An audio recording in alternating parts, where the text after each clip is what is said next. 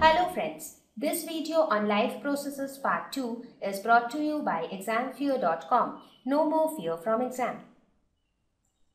Thank you. Please visit www.examfear.com to watch more videos, attempt free online test, get free study material, find tutors and mentors. Thank you once again. So let us now look at the different life processes.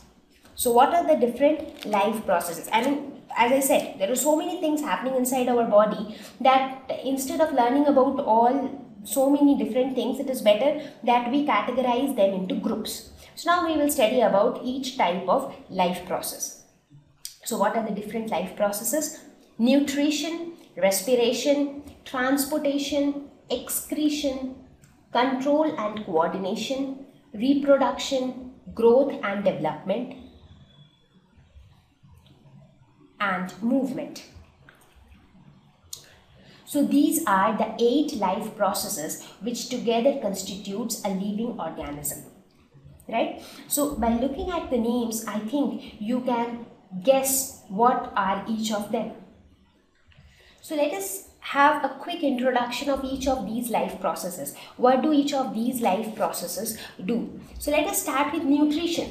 Are you familiar with the word nutrition? I am sure you are, because we have often heard of the term nutrients. What are nutrients? Something which is good for food materials which are good for our health. You would have seen that there are so many advertisements coming up on your television that this is for some health drinks or some biscuits or some cornflakes, for which they will say that it is extremely nutritious. It has all the essential nutrients which are good for your body, right? So nutrition, this life process is all about food.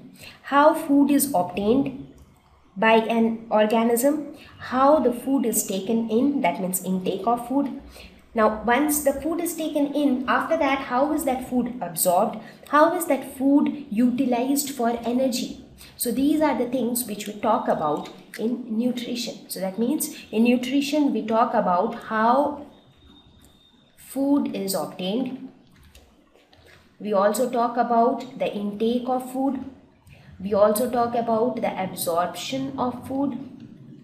We also talk about the assimilation of food. What is assimilation? It means how is that food utilized for getting energy out of it, right? So it is all about that. So that is nutrition. The next is respiration. So what is this respiration?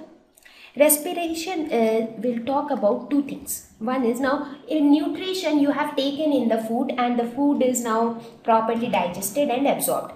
Fine, so the food is absorbed. But how do we know that absorbed food is going to give us some energy? So that part is dealt with in respiration. So the respiration has got 2 parts. One part which will deal with the exchange of gases. So we will talk about exchange of gases, wherein we will talk about the process of breathing, and in the other part we will talk about the utilization of food to give energy. Like in respiration we are actually going to talk about how is energy produced from the absorbed food. Now in order to produce that energy we need some gases. So we will talk about that exchange of gases as well. So respiration is actually the process which deals with the production of energy from the absorbed food, because energy is the primary thing. Energy is something which is needed by every living organism for performing all kinds of activities. Now the third one is transportation. So now we have taken in food, we have also produced energy out of that food. So till there it is fine. Now the thing is, the body, especially in case of multicellular organisms, the body is quite complex, right? It is not that simple. You have so many cells inside that body, and each and every cell needs energy to perform the activities, right? So okay, before I go ahead, I would like to mention one thing quickly, that before you go ahead with this lesson, make sure that you have studied all the lessons of biology of class 9th, because these are all in continuation with them, right? So as we will talk about cells, so you should have the idea of the function and the structure of cell in your mind. So if you want, you can refer to the videos of cell of class 9th. Okay, so now in transportation, what do we do? Now, since each and every cell inside the body needs energy, so there has to be some way by which the energy which is getting produced should reach each and every part of the body. So in transportation, we will basically talk about how food or gases are transported to different parts of the body. So we will talk about how food or gases transported to different body parts.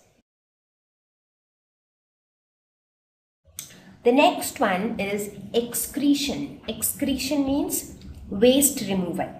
So during so many processes taking place inside our body, for example, during digestion or respiration or transpiration, during so many processes happening inside, there are many waste products which are also formed. So even though the processes are actually good for our body, but as a result of those processes, we are getting some certain things which are not useful for the body, rather which are harmful for the body. So we need to get rid of such substances. So removal of wastes is dealt by the process of excretion. So excretion is all about waste removal.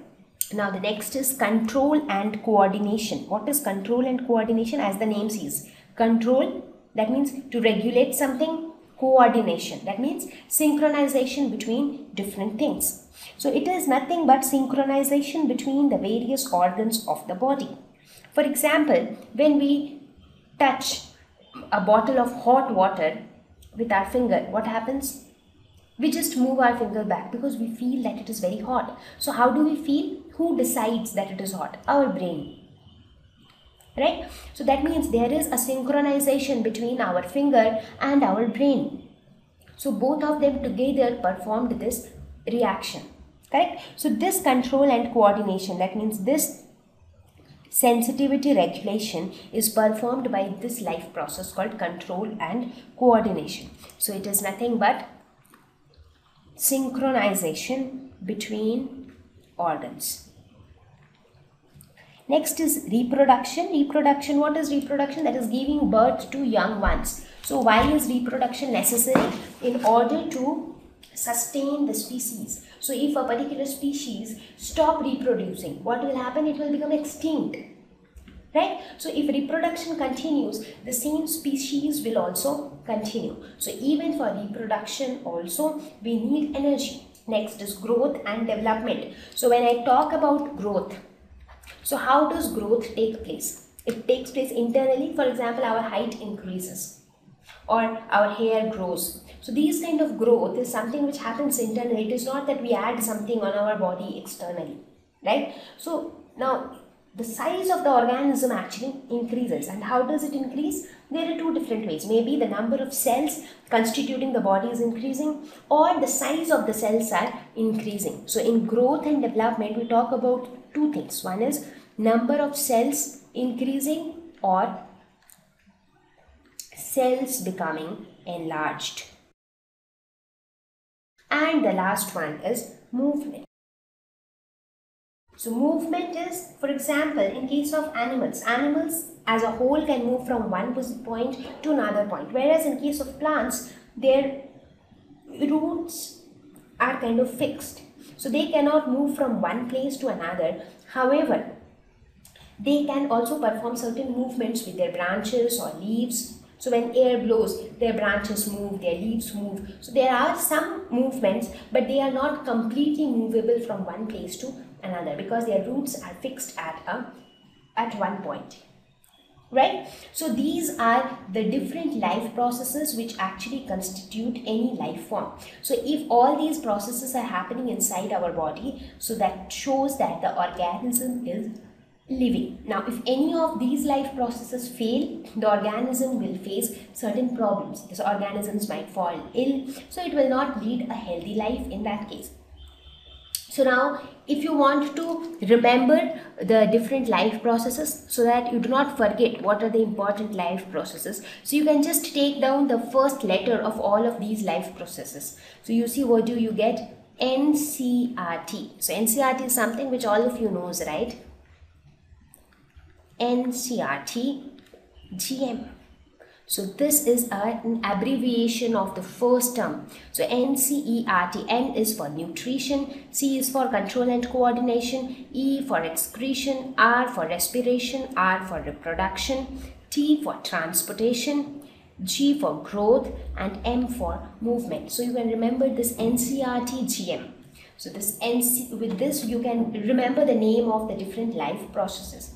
So now our agenda in this lesson is to talk about some of the basic life processes. So in this lesson we will restrict our study to the first 4 life processes, that is nutrition, respiration, transportation, and excretion. So we will talk about these 4 life processes here.